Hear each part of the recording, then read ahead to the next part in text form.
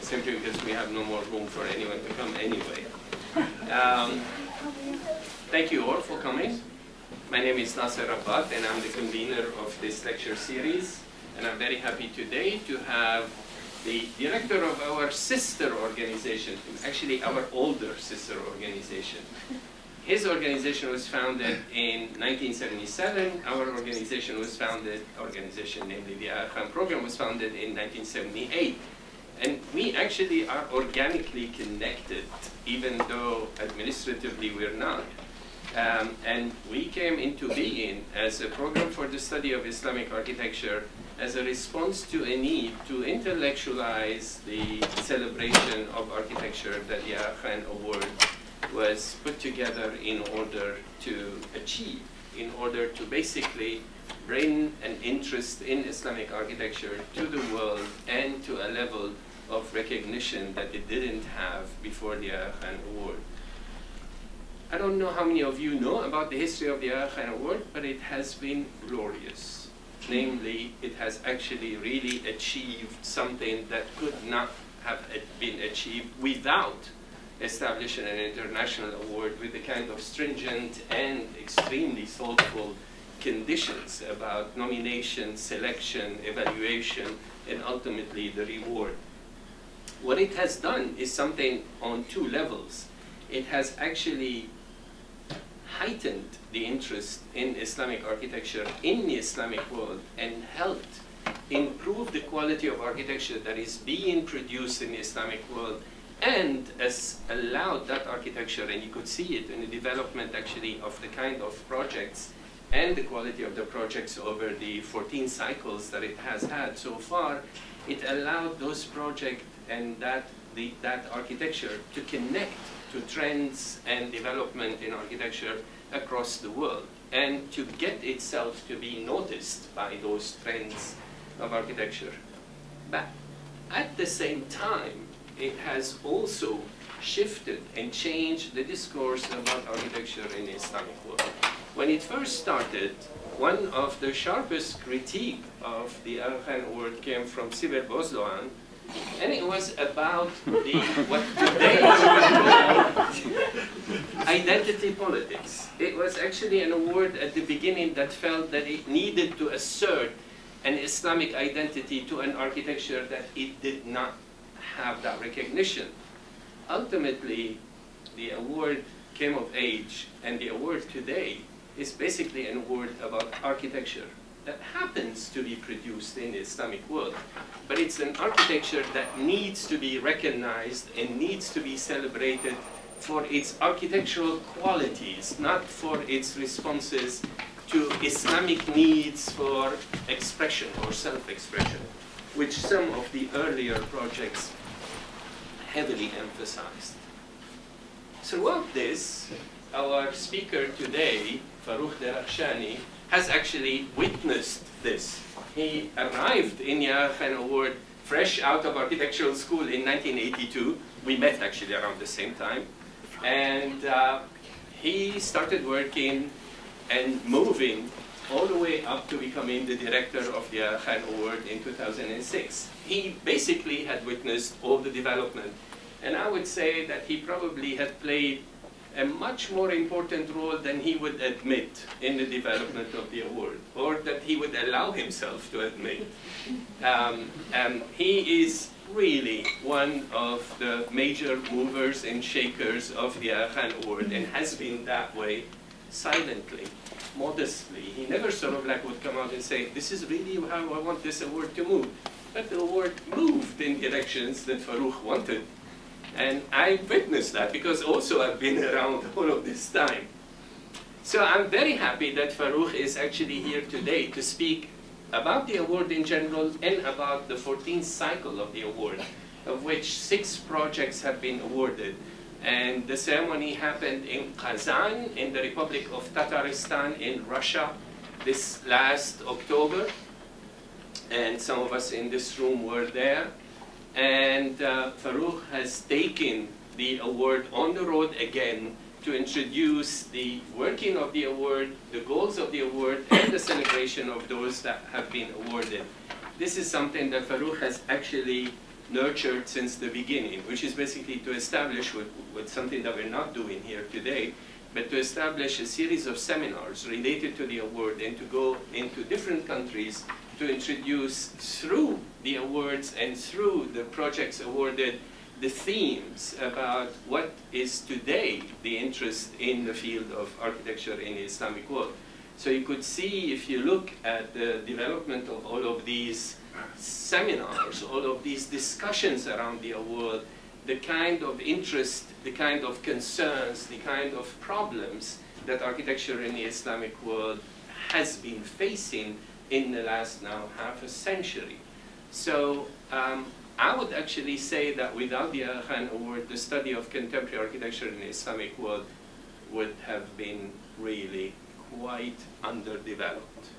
And if there is an achievement to the award, it's not just the recognition of the projects, but actually is that nurturing, that cultivation of a discourse on architecture that is now a strong discourse, a competitive discourse to other discourses that are determining how architecture is thought about in our day and age.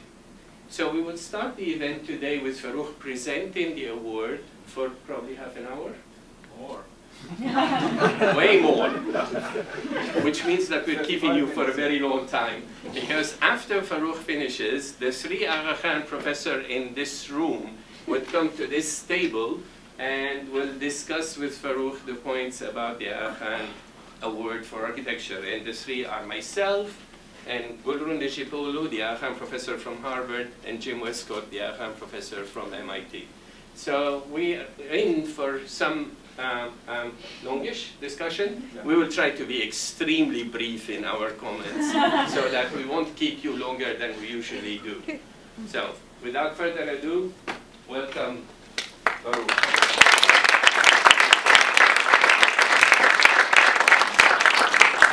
Thanks, Nasser. That was an introduction, long one. I don't know how much to deserve it.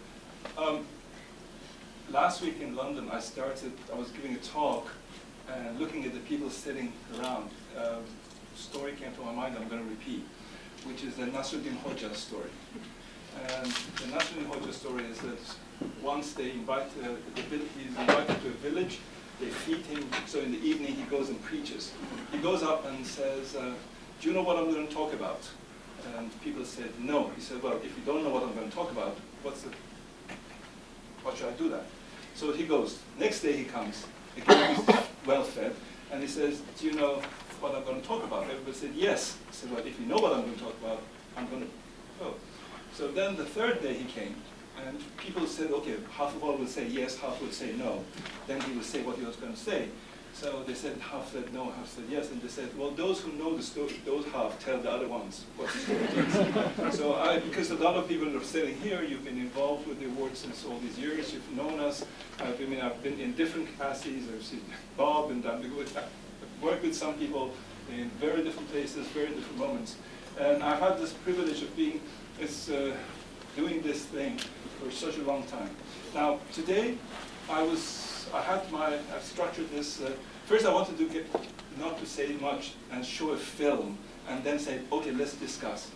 This gentleman called me in the morning and said, no, I prefer slides, no film. It's fine. So I'm going to have to put a story together. And the story is going to be in 3 parts. I'm going to talk about the history of the award, how it works. Then I'm going to talk about the 14th cycle, and then I'll present the 6 projects. So you have to bear with me. So what happened is that all of you know there's a gentleman here who makes all these posters. So this is another story which I had to bring. So when I went to his office right now, and I said, where did you get this photo? He said, oh, this is a plane of the Halliburtons when they went around and they took aerial photographs. I said, but I've got a connection to that plane. He said, what's the connection? So he helped me in a few seconds. We found this photo, which this is my grandmother. When the first plane came to Tehran and flew in, she went there and she went in the plane with the Halliburtons, and she went around Tehran to see it. So I thought very that was a very funny incident which happened, which made me, for me was good. Now, the award when we start is I'm going to talk about the history and vision. There's one important thing which Nasser was explaining is that whenever you make an institution making is a very important venture. It is very important that you have to think a lot before you do something.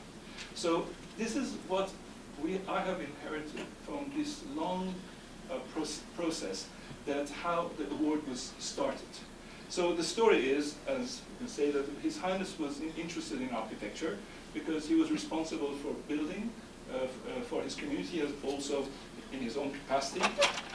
And then he was looking and see that how come especially after the Second World War, the situation in the Islamic world, the Muslim cities have deteriorated. And how can we help it? And you cannot go and help. So how can we influence? So the Aga Khan Award was created in 1977. These were the few words. I mean, it's just Hafiz Shiraz put them together with the notes to protect the past and inspire the future. You know, very nice words. To improve quality of life. Now, I'm going to just stop on the word quality of life. Today, quality of life has become a very ordinary word. We use it a lot. But I was very surprised when I saw that His Highness was using this term in 1980 in his first speeches. The first speeches that he had for the ceremony, he was saying that the most important thing is how we can have an impact on the quality of life of people through architecture. And this is something which we're going to look at it. And then it is to examine, analyze, understand, and influence. Now, coming to the word influence, because that's where, if you want to make a change, you have to be able to influence people, not the people who are doing it. Architects, in a way, they're technicians. What they go to school is to learn how to do something. But the whole thing is that what you're doing and why you're doing it, for who you're doing. So having an influence on the clients is one of the most important elements of the Aga Khan Award for Architecture. And that is one of our goals. It's not only to have, because we don't want to preach to people who believe in what we're saying, it's just to preach other people who don't understand. And especially when I'm talking about the clients are not only the decision makers, because you've got the people in the private sector, you've got people in government, and you've got also the users. If we can one day reach the people, that the people want something better, they will ask a better thing from their governments, etc., then you can have an impact on the people. So this is a famous story of photographs. Unfortunately, we don't have many of these photographs. His Highness brought together around him a group of people to be consultants. So a lot of people you might know here. So he went, there was different people who were there for different reasons. Here you've got, besides Hassan Fatih, who's sitting next to His Highness, he came later.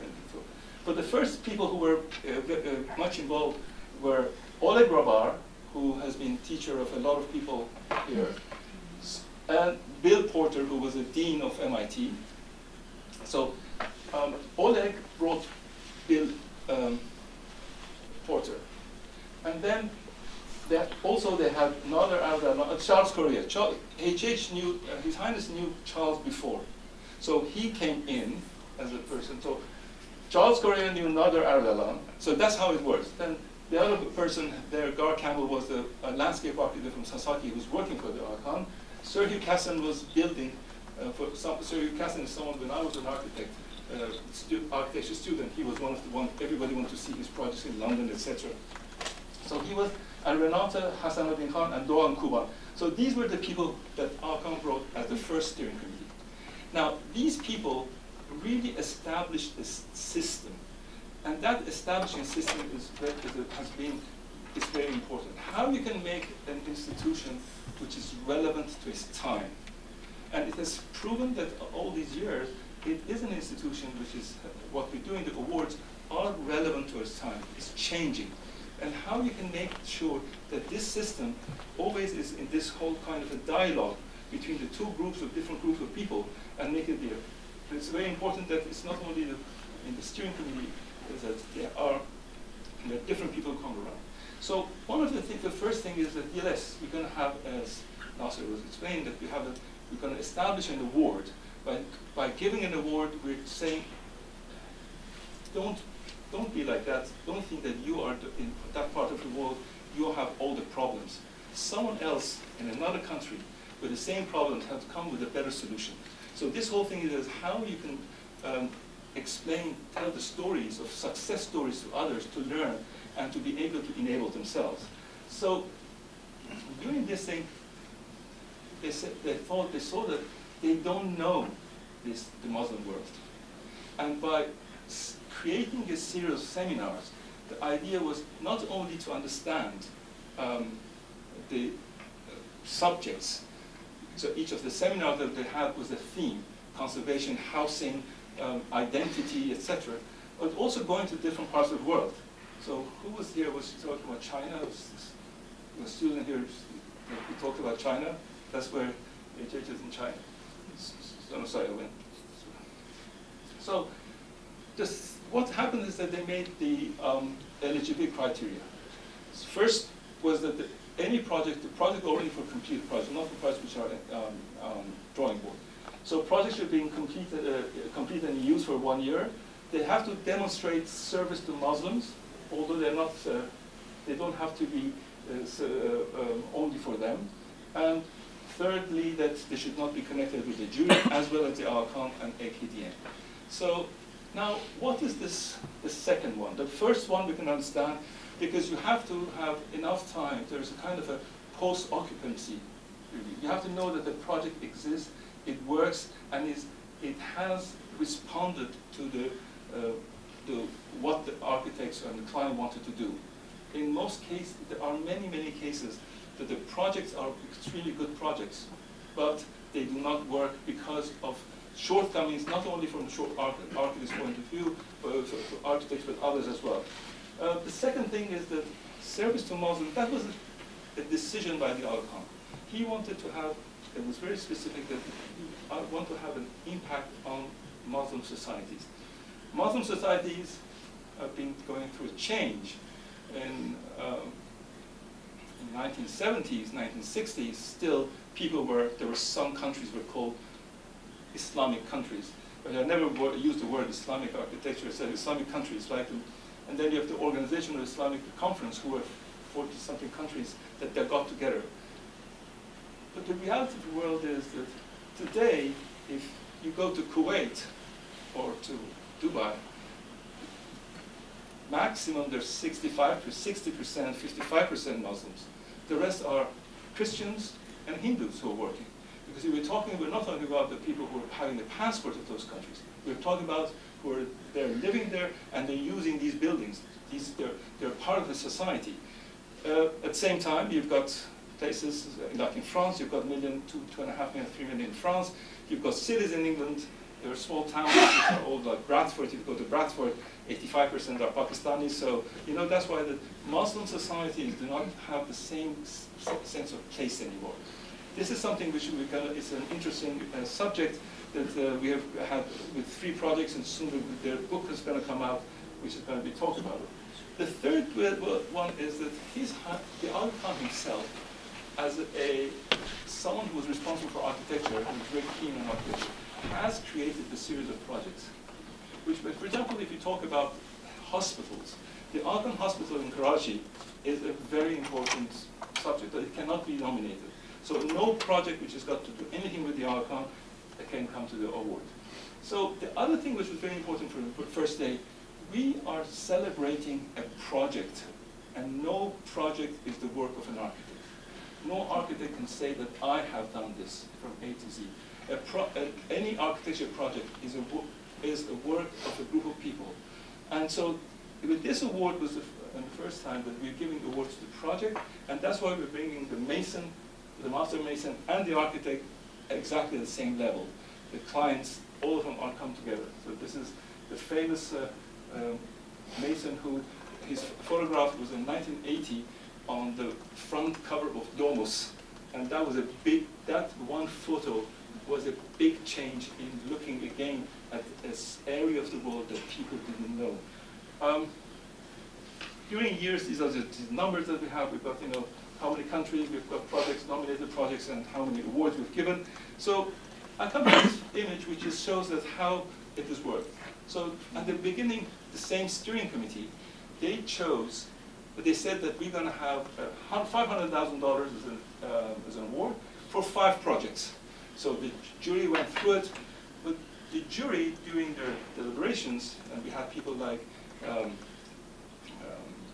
Kenzo Tange, Giancarlo Di Carlo, etc. This group of people were on the first jury. They came and said, no, we don't agree with 5 projects. We want to give 15 awards. So Hasanuddin Khan then, this is a story which is, Hassan, unfortunately he's not here, he's traveling, in fact he was speaking here. He went, he calls His Highness and says that, we have told them 5 projects, they've got 15 projects. And his answer was, it's fine with me. If they decide on 15 projects, it's going to be 15 projects. The reasoning that they had the jury was that at those days, it was very new. And they could not find 5 projects which represent the diversity of the Muslim world of those days, and also the different types of architecture. Now, what is very important on the historically, which was just Nasser was explained, that the impact was that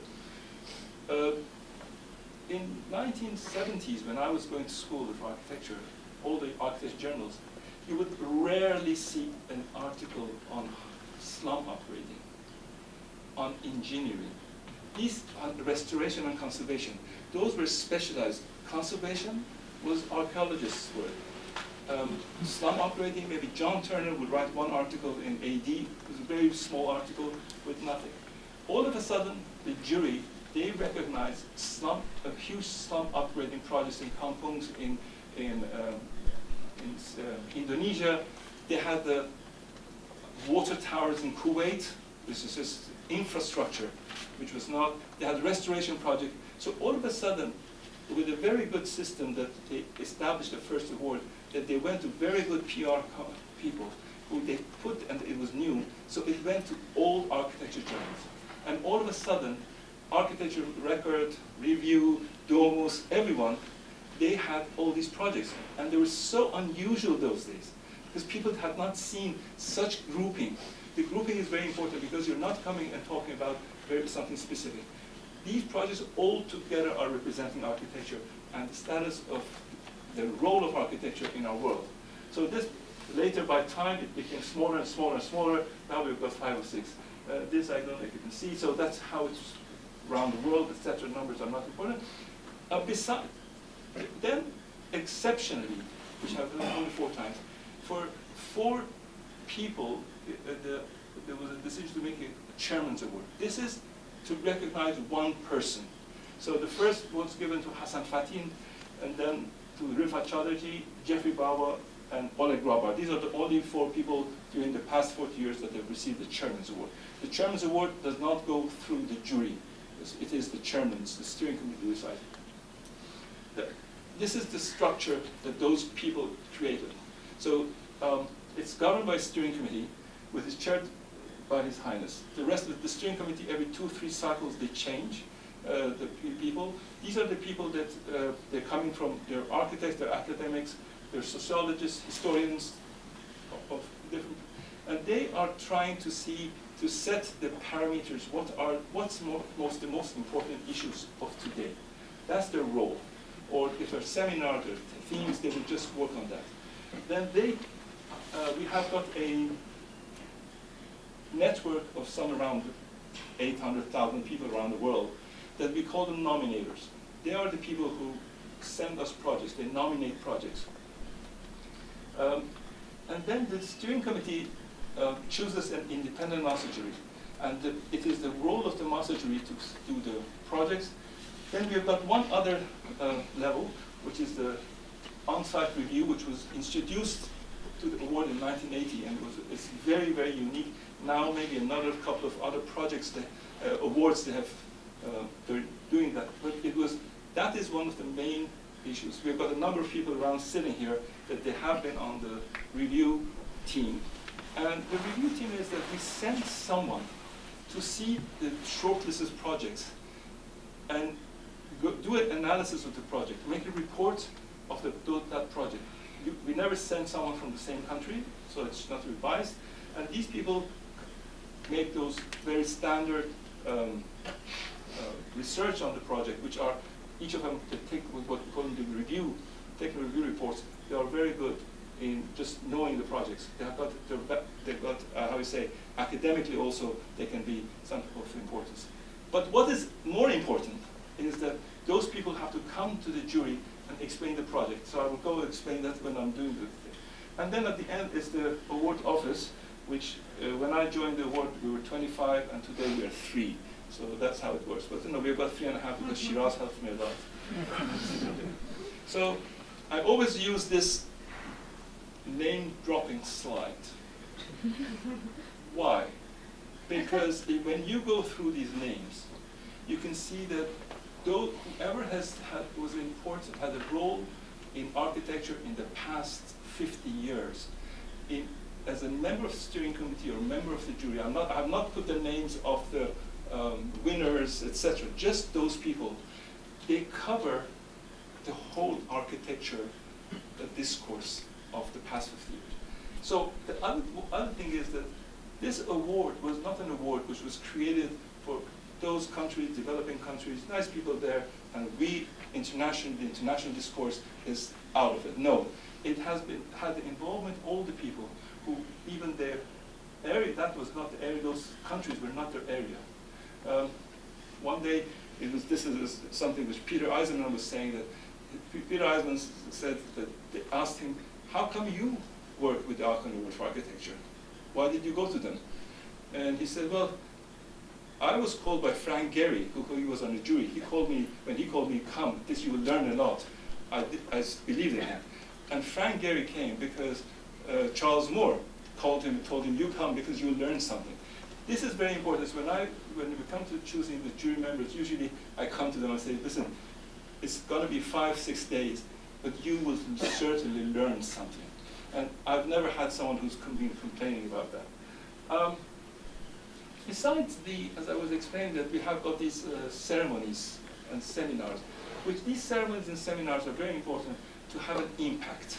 Influencing is there. Sibel was there for this 1983 in Istanbul. For the first time, they opened the Topkapi Palace for an event. And the president of Turkey came from Ankara there. What that means? That means that you're bringing architecture to the attention of the people. Because when the president of a country, the king of a country, they come to an event, that subject becomes important. So in newspapers for all other people, you don't usually talk about architecture. Architecture is not a subject which is to talk about. But when these occasions comes, it becomes public. It goes right to the different levels of the society. And also we've had it in different places, wonderful, etc. So then we have also had seminars. Seminars have played, in the early, especially in the early days, they played a very important role. So because they brought different people who were talking about the subject. For example, this was in Cairo. We were talking about expanding metropolis, and we had each of these created the proceedings. In 1970s, there were not many publications and books about any subject which is the Muslim world. And the series which were published and were sent for free to all universities, with the proceedings of these seminars, have played an important role for the people in the field. So not only we have the seminars, we just go around working with other institutions. And the whole thing is that you have to be, around the world there are different group of people, different audiences. And how you can have the impact on each of them is very important. That's our role, what we do every year. And we've got these exhibitions, etc. Also, we've had publications. We've got 14, besides the award books that we published every 3 years, we have got also the proceedings of the seminars, etc. that we do. Now, this is something which those 1 billion which I put up there, it's not something which I've made up myself. We have seen that the award gets a huge amount of attention in the media. Celebration is always interesting for the media. Media picks up. But what is important, it is an attractive story. These stories are very interesting. In it was 2007, I think, we had the films, and BBC World, they chose, and they used these films as 4 programs, half an hour each. And then these films, these documentaries, were shown on the planes, on the airplane, because, you know, documentaries have got their own life. And so we have been reaching a lot of people around the world in different stages. So now I'm going to go about this 2019. Just go through a cycle. I would just put it in a way that how it would work, because what Nasser was saying, that the structure is important, how deep the work is. So we have got a steering committee. Some people you might know here. These are, we call them the wise men. I don't know how wise they are, but anyway, they help us in creating those and establishing this for each cycle, those parameters.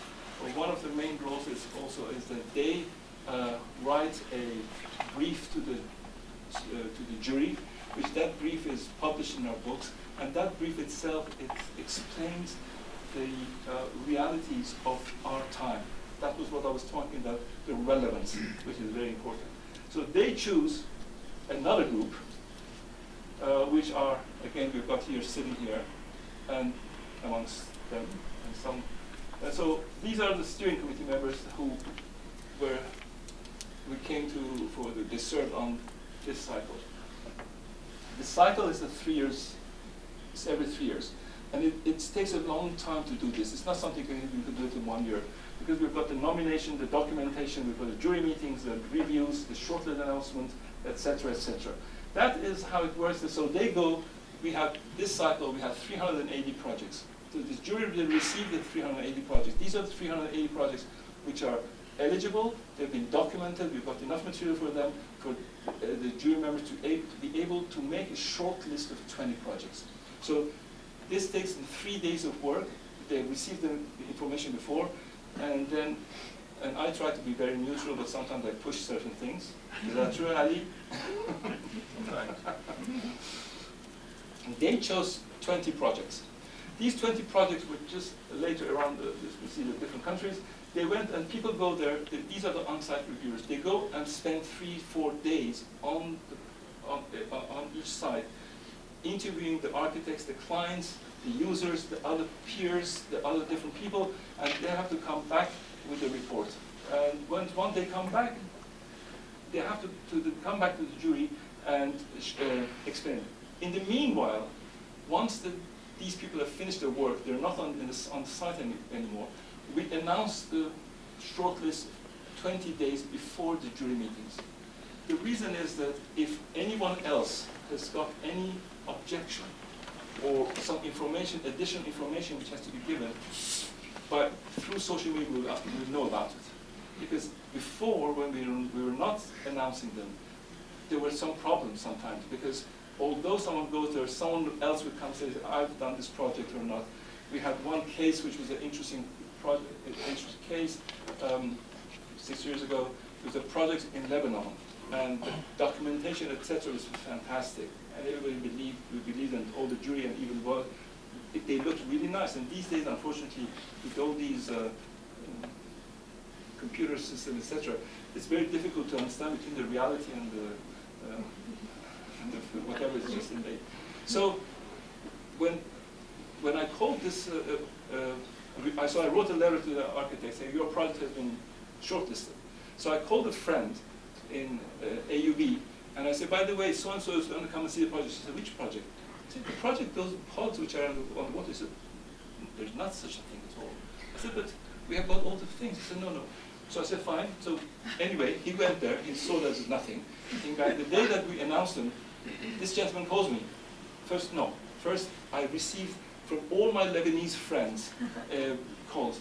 How come Farrokh, this guy is very angry, his project's not there? I said, which project? The project was not been there at all. So he called me and says, I will sue you. If by tomorrow at 12 o'clock you don't put my project amongst the projects as well, I will sue you. I said, are you suing me where? On what basis?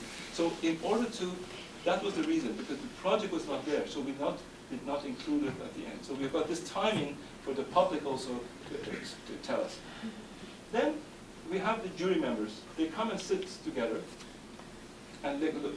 Now, what is very important is these people who've seen the project, the reporters, on-site reviewers, they have to come and explain the project in person.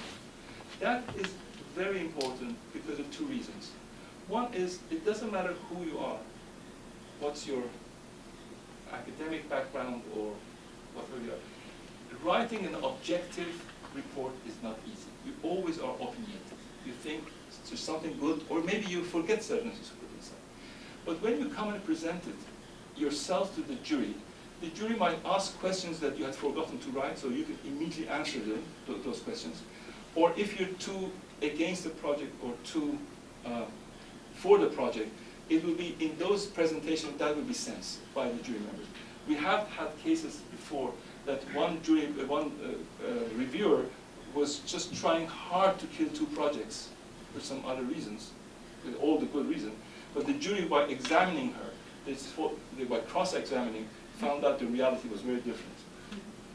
So what they do, they come and they choose the $1 million award is given by these projects. Once it's given, this is what we do. We have to go and bring our trumpets, go somewhere and do the announcement of the project. This is a ceremony. This time was in Kazan. I was very happy when we went to Kazan this time. Most of our guests did not have any idea where they're going, what they're going to see, what part of the world they are. It was so different to the expectations of people. Because Kazan is a part of, as you know, Nasser can explain to you, is the furthest northeastern part of the world which has become Muslim. And one important thing about it is that this land, they did not become Muslim by force. They sent someone to, they asked for an envoy from Baghdad to come in there.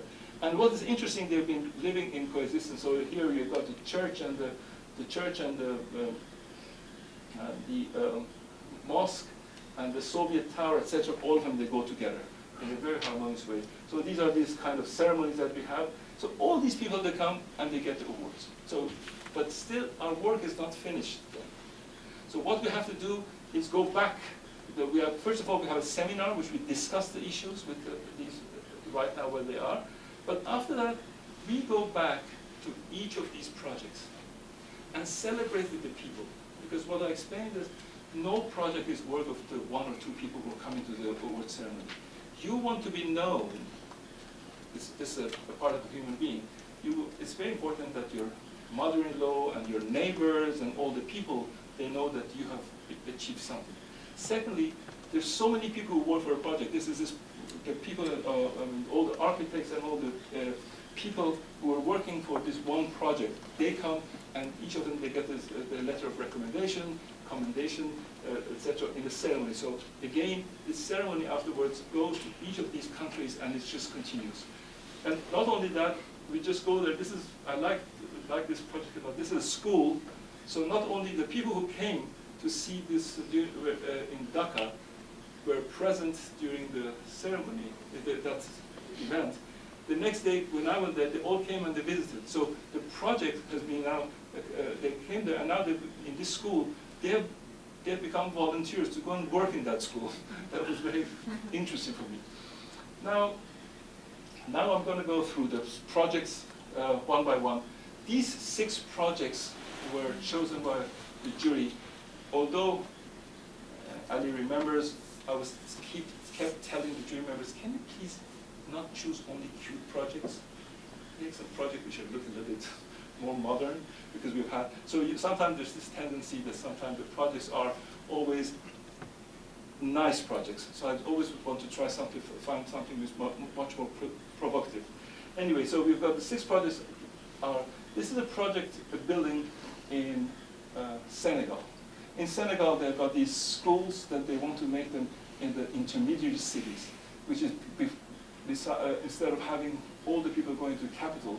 So they have a university, kind of a university, which is in a city far from the capital. But they had to build some classrooms. And here, with a very ingenious way, it's only introducing these three forms to make those bricks. They have been trying to cover the whole building on one side with the shadow that we have with this opening, and the other side it's all covered with this space, which I don't know if you see that, and also with this area that they're catching all the water. It's very sustainable. So this project is very important. They say that although that inside in the interiors, as you can see few air conditioning, but in fact it works very well.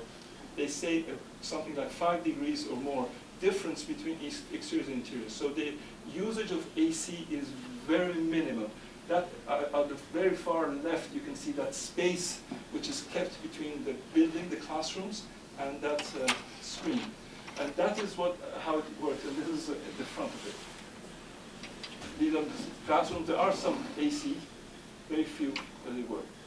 So what is the importance of these projects? It's not only the project architecture is important. It gives a lesson of how to build in harsh climates, which is one of these areas. All the architecture students, all the people work on these kind of projects.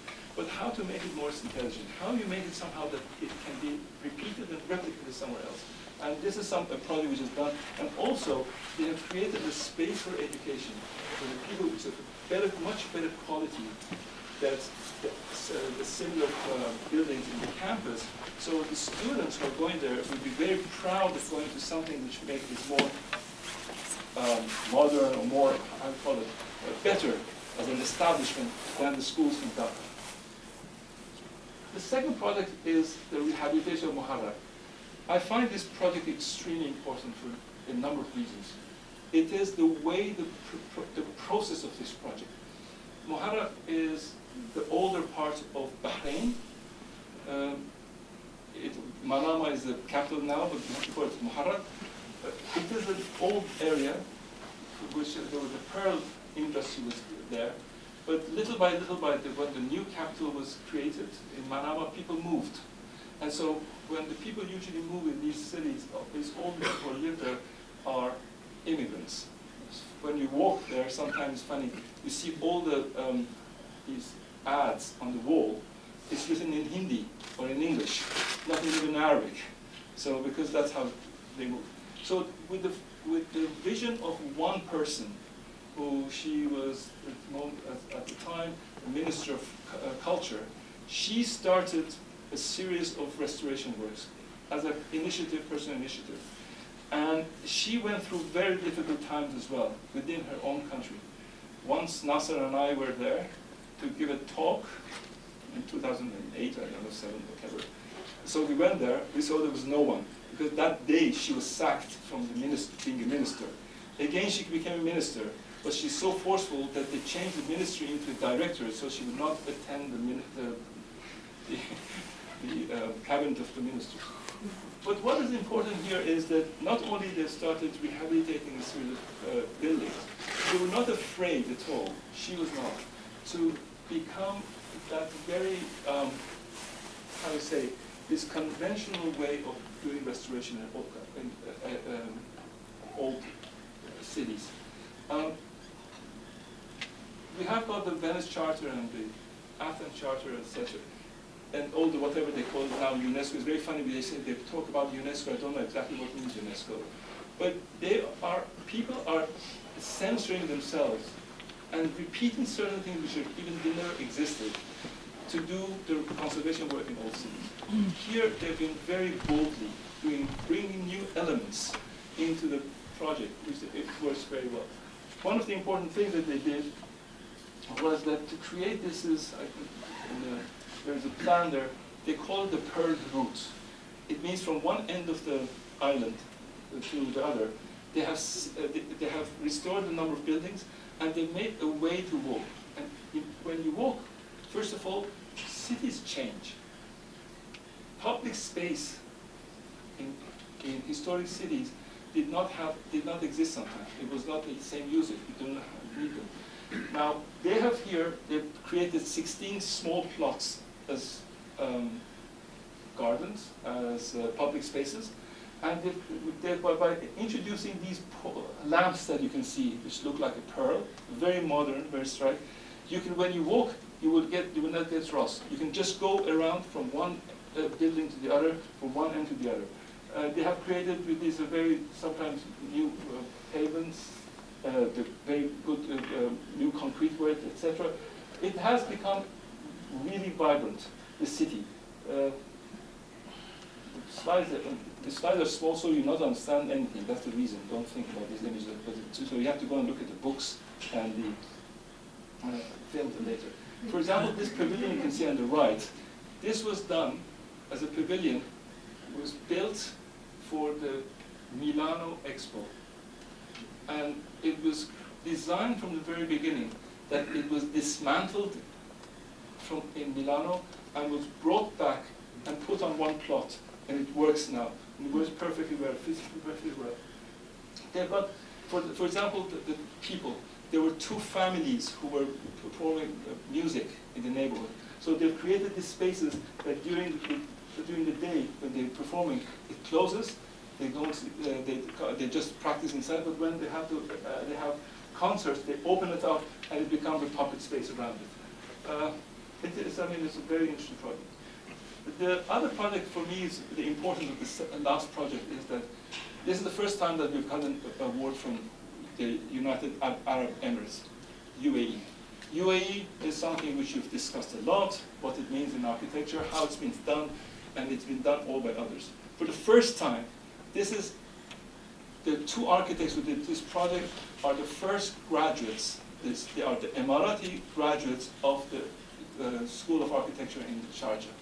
So that, for me, was very important, to give this message that it's not only those people coming from outside, especially in that area, that they only see the importance of the people who have been graduated or the people who have been foreign companies working.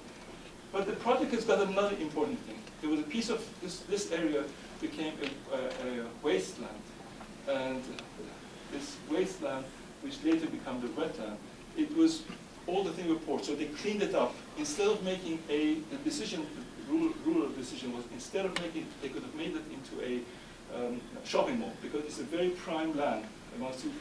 They made it into this big lake, and they had asked these architects to do this interpretation system, which is an aviary. You can see the children come. Every day the children come. It's so well attended by all the children. So they have the architect that decided to sunken the building. You don't see anything from outside. You only go and see inside. It's got a very small architectural trick that they've played by tilting these windows. So because they are tilted, the birds who are in the cages outside, they do not see the children because it's a mirror. But the children from inside can see them. So they've created this relationship between the children and the environment, which is very, see the children go on one side and become the other, and that's what they can see. And this lake, around the lake, there is a number of spots that people can go and watch the birds come in. Now, in the past few years, the migrant birds who were going from Africa to Siberia, they were not stopping here anymore. Now they started stopping in the way. Well, the other things also happened because these are the same migrant birds which were after the Sharjah, etc. They would go through Syria to go back, and because of the fights and airlines, they have changed their path. There's one artist who's done very interesting work on that. So this is how the environment looks like. The other project is a project which we've probably seen, the Palestinian Museum. The Palestinian Museum is done by Aga Khan, and you know them, Shimon, etc. They did a project which was done in Birzeit. Birzeit University, they gave a land to them to do the Palestinian Museum. Now, don't forget that this museum is not, Palestinian Museum is a very political action as well. It was supported by people from outside, and there are not that many objects in the museum. It's not a usual museum with objects. It's got a series of spaces to present different exhibitions, but the landscaping here plays an extremely important role. Because they came and have this cascaded landscape that you can see here. These are the interiors. They brought all the plants of Palestine. So all the species which exist in Palestine were studied, and they are used in this landscaping. So this is the whole thing to remember, that people remember this is something you cannot take from us. And that was the important message there. Actually, just as you can follow projects, these are the same architects who are doing the Grand Museum of Cairo. And they were trying to have the same cladding system. I mean, if you have the time to go and look at them, it's a very interesting cladding system that they've brought here, and they found very good contractors to do that. And in Cairo, they wouldn't let them to do it. So it's becoming a terrible mess in Cairo. It will be inaugurated in October, I think.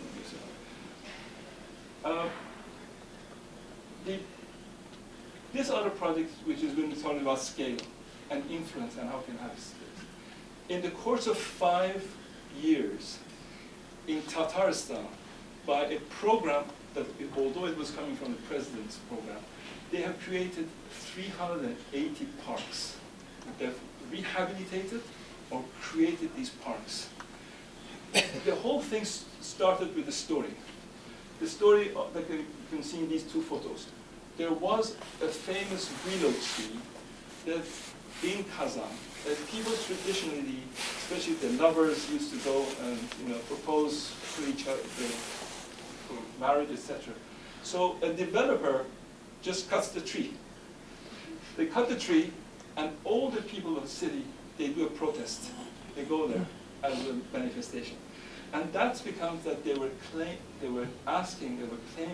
to have public spaces. And they brought someone who she was, before working in Moscow, and had done the Gorky Park in Moscow. And she's a very good organizer, very young. She's 28 now. She was 23 when she started a project, being in charge of a project. They started working with the different people. The projects are in different scales. You should not be very attentive to how the landscaping is done, etc. First of all, they brought very young people. In Tatarstan, and like Russia, very young people have got very big responsibilities. That's something which we've learned there and was very interesting. So they gave them a lot of these parks. These are the different projects they've done. And they had to work with the mayors, the municipal people in each of these. So that dialogue and that conversation, how you can change the mindset of these ex-Soviet people who are running these countries, how to make them that they will understand that it is for their benefit.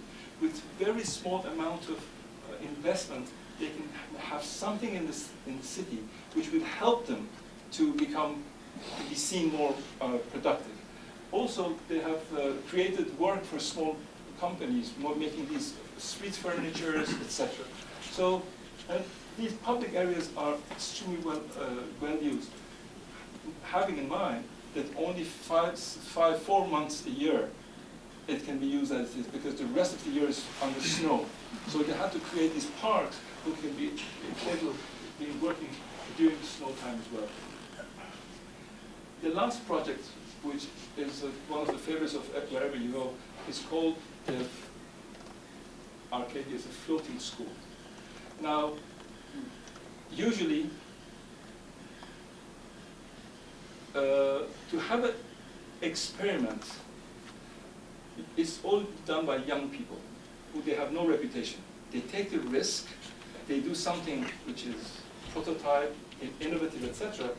Because if it fails, it fails. If it doesn't fail, well, then they will become famous. Here, an architect of a certain age took a high risk. The story has got a very interesting thing to it. A lady who was a teacher in London for many years, Bangladeshi lady, she brings all her pension funds, and she wanted to create a school in Dhaka, near Dhaka. She goes and buys a land, and then calls her nephew, which is the architect, to come and build a school. When he comes back, it's during the flood season, they come and see that there's no land, it's only flood. They say, what shall we do? Say, well, we have to build here, because I bought this land, and that's it. So this challenge becomes for the architect, that how to build, use the land, which the land is, every year for 3-4 months, the water rises up to 3 meters and go down. So he comes with creating this school, which is, you can see here, you see that when it comes, this school, which has got 6 elements, as you can see there in that field. So the water comes all the way around the school and it floats, this river. That is very usual in Bangladesh. So he uses a very simple technique. The technique is putting the barrels that you can see, and then on the ground they put these tires, these used tires. So the whole thing sits on the whole school, each of the units, but each of the units are separate from the other, so they can float differently. And what he did also, which was very important, this is how the school looks like. Sorry. What he did was he also had to use the toilets. So he had a very simple but sophisticated way to create with the septic tank, with the toilets, which that element also can float. And so it was a very, very interesting project, and as I say, high risk for someone who already was a famous architect, and if he had failed here, he would not get any bad projects. Now we've got these 2 books which he came down. First we wrote it in Russian, then we translated it into English in 2 months. So here it is for the library, there are 2 copies of it. So every year we try to make these things. At the same time, if you're interested, we have got one thing. The best way of communicating architecture is films. Books, images, etc., they don't do it. Because it's only with the medium of film that you can understand the space and people. So what we do every year, we send a number of people, the filmmakers, that on all the 20 projects which were shortlisted, there are 2.5 minutes or 3 minutes films, which are on YouTube channels. So if you've got a chance, you go and look at them. Thank you.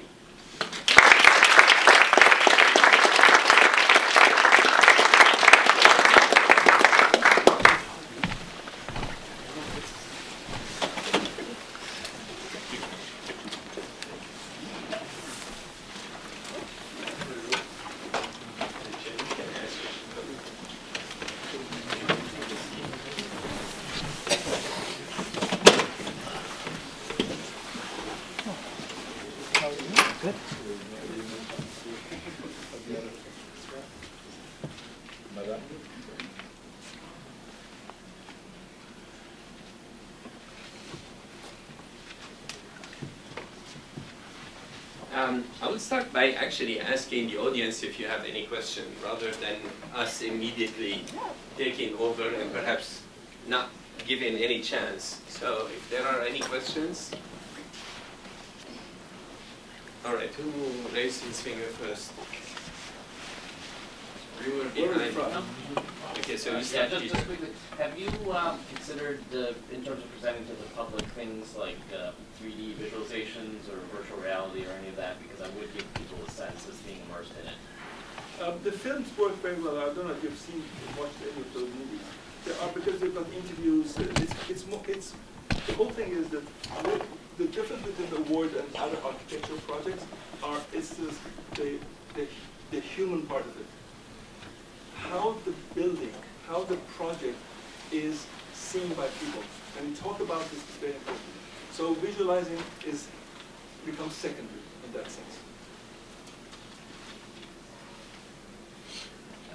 Thank you very much for the impressive presentation, and the process is very impressive. I mean, how thorough and has so many aspects of it. However, after all of that, I would like to ask you, to what extent do you think that the final outcome is really out of any fault? And here I'm not asking about fault itself, but I'm asking about to what extent do you think that the organization as a whole can self-criticize itself? In a sense that, you know, sometimes a group of people might still be interested in something, and subjectivity is something important in architecture. And you have already nicely explained how you bring different people from different community and so on. But although, despite after all of that, how do you self-criticize yourself throughout the process, if you are, or if out of your criteria to self-criticize yourself? I don't know how to put that to criticize yourself. We've got one mechanism which is very interesting, is that the day after the ceremony, we have that seminar. But that seminar gives an occasion for people to discuss and ask questions, where we have got the jury members, the steering committee members, and the winners there. So that is the kind of the critical, official critical part of it. The rest is that what's important, if we are capable of making people ask questions, that is where it's important. Because because the whole thing will not finish. It will be a continuous discussion about the project. We still have got sometimes project which won an award like 2 or 3 cycles ago, and still there are questions about them. They're bringing to new elements, because you can see this. There's another thing which is very important. Any architecture project has to be seen in time as well, because it acts differently during the time. Certain projects by nature, they're static, they don't change. Let's say a museum building, although it's still small changes. Some other projects, especially social projects, they do evolve and they change. Sometimes for the better, sometimes for the worse. Esra. Yeah, thank you very much. I have 2 questions, but maybe I'll ask one now.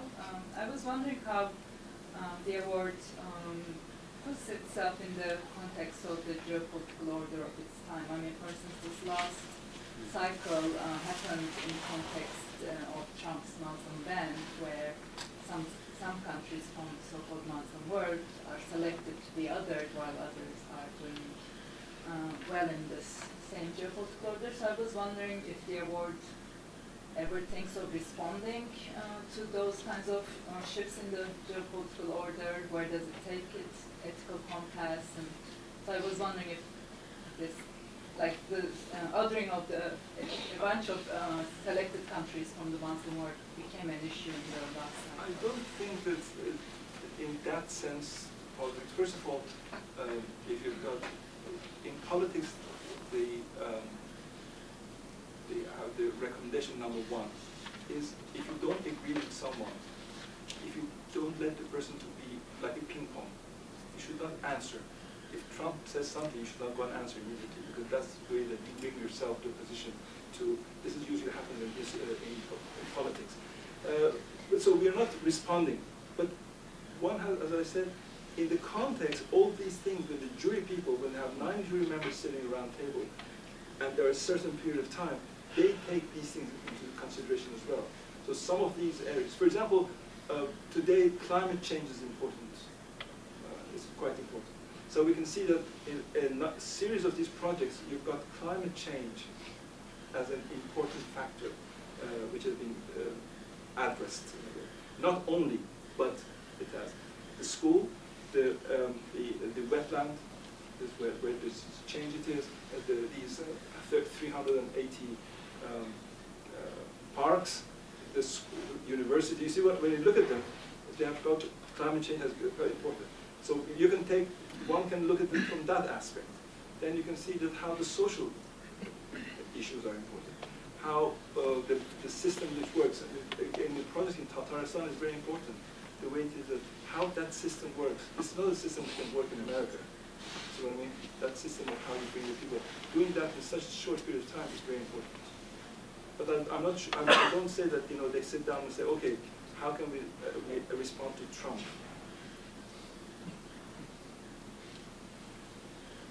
Yeah, I will follow on from Esra. And since I was mentioned in the beginning for that early critique of the award, first of all, I want to thank everyone involved for this cycle. The book is beautiful, and the 6 projects are really, really very interesting. Each one has a different story. But what I'm noticing, compared to those earlier cycles, is, in the earlier cycles there was this pluralism. There was a lot of different things. There would be the usual office tower by SOM in the Gulf, and then there would be the mud brick mosque in Mali. mean, you know, it was all over the place. And that pluralism also went hand in hand, I think, with a sort of reluctance to be political in a very overt sense. Whereas now what I'm seeing is that there is this more focusing or coherence around these issues, which I can sum up as social concern, sustainability, public space, you know, all of these, which, as Nasser said, are bringing the awards really into the larger discourse of architecture rather than making it a, you know, a sort of niche Islamic thing. You know. So, but that I also find by engaging with those, it is implicitly taking, I think, slowly, and I'm very happy about it, political position as well. And so the question that can only come after that is, will that political position be more explicit and more effective? Because Farrokh, you said that one of the purposes, as it was at the inception in 1977, was influence the dynamics of physical change in the Islamic societies. I mean, as we know, many of these societies are now governed by autocrats who are really into all sorts of destruction of the environment and this and that. So this is all nice and wonderful, but I think the next step has to be how to get there. There are two things. Is, you know, for 3 cycles ago, we decided to announce the short list of projects, because before that we would never announce a short list. So today, as we're packaging 20 projects, and out of these 20, 5, 6 are the winners. So when you look at all the projects, some other ones in the shortlist do complement, I would say, this approach to diversity and pluralism, in a way. But sometimes, I mean, we look at the projects in all the cycles. We were addressing a lot of issues like technology, like, you know, these are very important issues. And I would have loved to have in the middle maybe a skyscraper, but at the same time, when the projects come to the jury, the jury have looked at it, they could not find something exceptional. Because what is important with the awards is to give something which goes, it is exceptional in its own genre. So that is what, in this time, for example, they could not find something which is addresses that. But I'm sorry, my point was not that. I'm actually happy that there isn't that many different kind of projects. No, that's your message is stronger now around those issues of sustainability and social concern. That's a good thing. Last question, Reza. Hi, I was kind of, it goes with the 2 questions previously asked, but which is in regards to the bouts of turbulence or political upheaval going on in certain countries, and not so much as to how that kind of shapes what the steering committee is looking for, but I'm more curious as to, like, for example, in the first cycle, the renovation of Hajj Behesh and Ali Rapu and Jalil Sutun, how that kind of, what the government's take on that is, if that makes sense. Like, how is one, does it limit, are certain projects not able to make it to the nomination or see forward because of, the government infliction? No, because, so first of all, we received many projects. We had 380 projects. And that's why and it comes, they're all there. There's no reason that why projects are not there. But, for example, as you mentioned, the world changes. Right now, in the old days, in the 1980s, conservation was seen as objects. And then today, we're only talking about area conservation, which has become, area conservation was not at all a subject those years. Actually, I was in Cairo, Nasser, last week, and the project, remember the project which is done by the Germans? It was one of the very first, which they got an award, that the Germans, they went into a district, they did 5 buildings. By doing the 5 buildings, together it became a area conservation. But it was not seen as, from the beginning, an area conservation. So that is interesting, that how, with time, these projects change, and the way that people appreciate them is changing. Because the conservation today, nobody looks at the conservation if this is done perfect. How good you can reuse, adaptive reuse has become more important. And a bit competitive, because that project that he's speaking about was called Darb Kermez, which actually means the crimson alleyway. And then the Aga Khan organization took over Darb al-Ahmar, the red alleyway. It's like we move in colors. So with all of these questions and comments, perhaps we'll start with you, Gülru. I agree with Sibel that it's a very good list of finalists, and in a way, this kind of new unity that seems to be created by making architecture as an instrument for change, both social but also for ecological and environmental matters that concern everybody nowadays. In a way, I wonder if that might mean that so projects in the future become, or winners become predictable somehow, because in a way, therefore, certain projects will not maybe be nominated because it will be understood that this award is a different award, architecture with a message, which I totally agree with its importance, but being a commentator, I should also raise some questions about the implications for the future, especially because the award has clearly moved away from its initial criteria and so on. It seems almost that it can be understood as a kind of anti-monument or anti-architect kind of idea behind it, although that's not the starting point.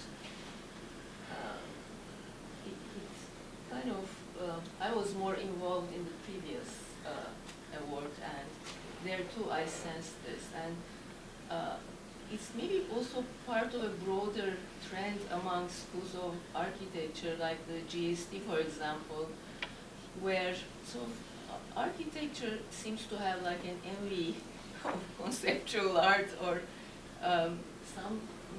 in some way kind of moving away from history, from kind of what it means that a project will be maybe 50 years from now. So these are the kinds of questions that I would like to raise. Where is the place of history? What are the criteria of design quality once you determine that a project has a very good message and a very good role to play? Don't answer.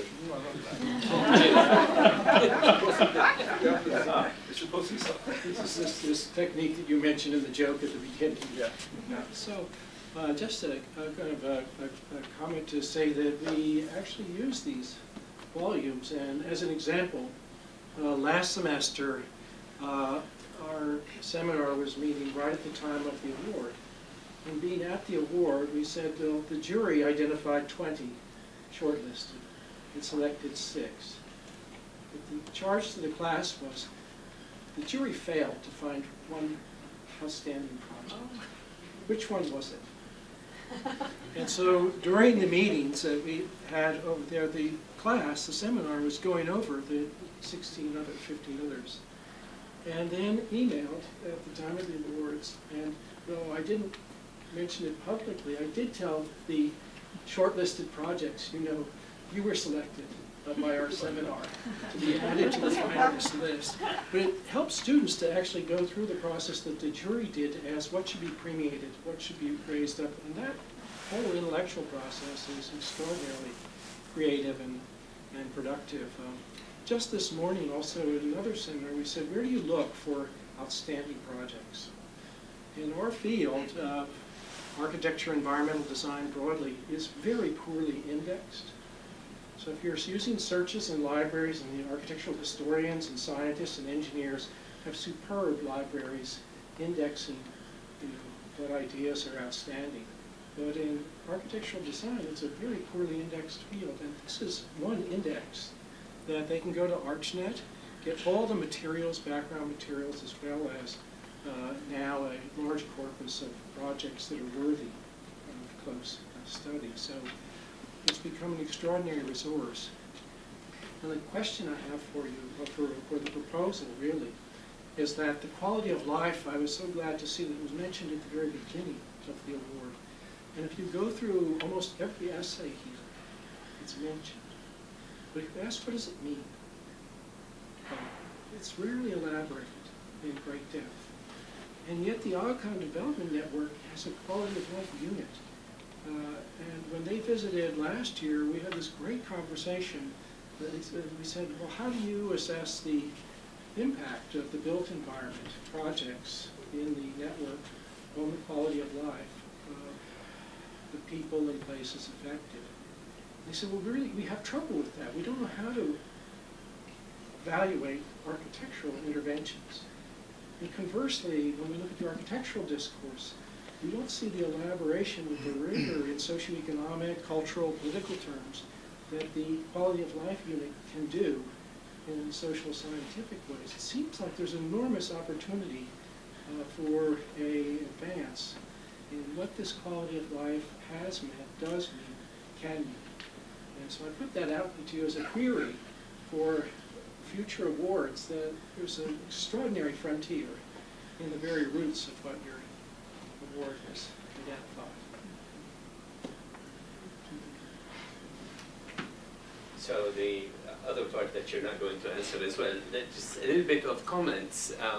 And I would like to perhaps address the questions that were asking about the political or the message aspect of the award. And this is more of sort of like witnessing the development of the award in the last 35 years than just this final cycle.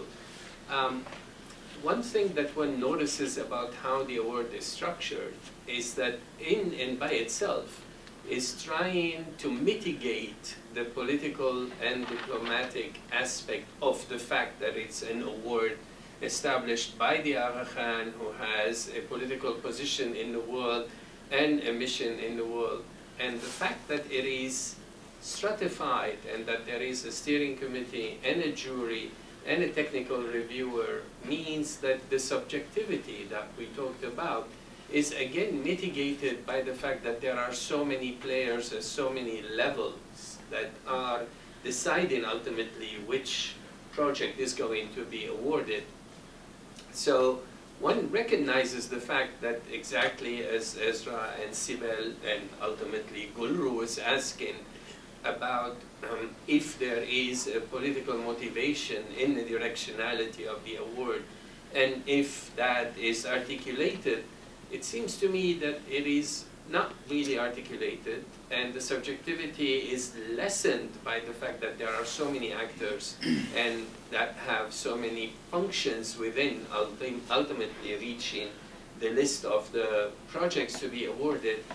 But there is the factor of time.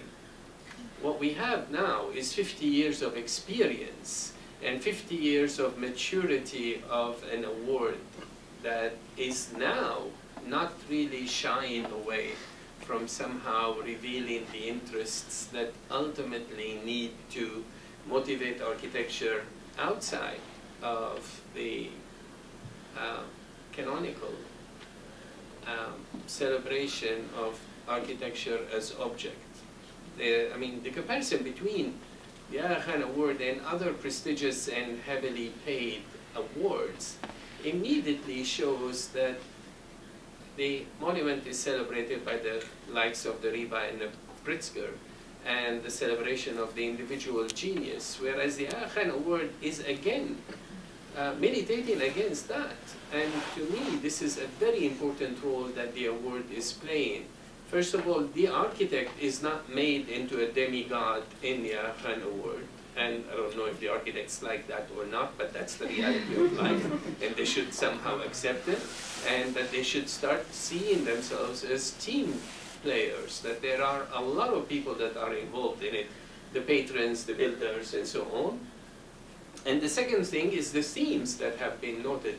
These are actually political themes, ultimately. Not political in the level that Sibel and I would like to see, and probably that would be impossible, given the fact that the Aga Khan is a political actor in the world, so there has to be some sort of a limit in there. But addressing environmental change, addressing scarcity of material, addressing flood in a country that loses so many people every year, and actually, I mean, going back even in the selection of religious buildings, selecting religious buildings that wouldn't be celebrated otherwise. There used to be this very famous mosque in Pakistan that so many people objected to it, and I felt that was actually a beautiful message to saying, why are you objecting to it? This is what a monument is for the people that were building it. So to me, despite the fact that I probably share the critique of Ezra and of Sibel, but I find the Aga Khan Award within the world to have done the best thing that they could have done, given the limitations of who is sponsoring it, what is the relationship of the patron to the rest of the world, and as a matter of fact, actually, how is the architectural profession itself reacting to an award that is saying, I'm going to celebrate a part of the world that you usually overlook and usually do not include. And pushing towards that inclusion has been one of the major achievements of the Aga Khan Award. Your comments then? Now, we have got this mechanism with the award that's from something like 15, 20 years ago it started. That before, at the very early days, nomination process was people would send projects because there was less information. Today, you just Google anything, anything comes up, in a way. So some people also, or nominators, they say they tend not to send projects because they say, well, someone else will send it. So we as an office, because we have to be at the same time proactive, and at the same time we don't want to ourselves to be the people who are looking for projects. So what we have done as a kind of a process to make sure that we've got everything. Besides the people nominating projects, we ourselves, we identify projects. And then those projects we've identified, and we make sure that we've got in all categories, then we send those projects to the nominators in the field, and we ask them if they would endorse it or not. We will not automatically put it in the nominations. So that's why we're trying to make sure that the jury, when they see that 300, 400 projects, these 300, 400 projects are somehow comprehensive. And as I said, we have got so many things. We've got, it's important to have. What is very important is what are the ones which are innovative. Innovation is very important, and that is something because certain things are done and repeated. Big, especially the big architecture project, they're the same things. There's nothing new about it. The only thing is how you can find a story with each of these projects, and that is what makes it different. And that makes it that people pay more attention to it. Now, having said that, in the past, every cycle, people come to us and say that we've seen projects through the award that we have never seen it in other contexts, have come to the attention of the people. And that is something that I think is a force of the award. It's a force of the award that is the way that we are connecting and the networks that we've created, which is not the same networks. The award has got a difference with other institutions because I've been as you said, for such a long time in this field. The academics, they've got their own connections. They read the same books, the same journals, the same internet, they get together. The practicing architects, they're totally in another world. They're totally somehow, but they've got their own networks, etc. And then you've got students who see the things differently as well. And then you've got the international organizations, which they are, again, when you go to the old realm of UN Habitat, all of these, they are, again, in a totally different world. So we have been able to go with, to somehow flirt with all of them, in a way, using the word flirting. And that has been a concept which I think has helped us to be able to bring different things to the attention of different parties. Maybe this is something which is, and also don't forget one thing, we are a very small number of people. So that is also, if we were, we have a small mission. So, and we try hard to do only what we have to do. Do it correctly, finish it, and then take it around and make discussions. The more discussions we can make, the more, I think, successful. Are there any burning questions? I like that burning. There's one. Yes. I think it's fantastic. And I agree with everything you've said. There's one thing, you know, it's all about, it's very constructive, but there is so much destruction going on. You know, think about Syria, whole towns, communities being uprooted, people living in these absolutely appalling tent cities under inhumane conditions. How does the award, or how does the organization behind the award take account of that?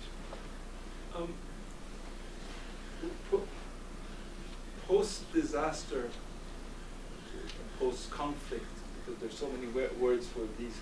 These are elements that there are not, a lot of people are working on them. Finding projects, which, for example, if you go to the different cycles of the award, we have had projects with dealing with post-disaster, post-conflict. We had in Lebanon, for camps, we've had for floods, etc.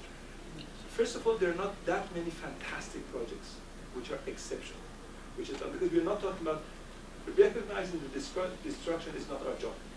This is not at all.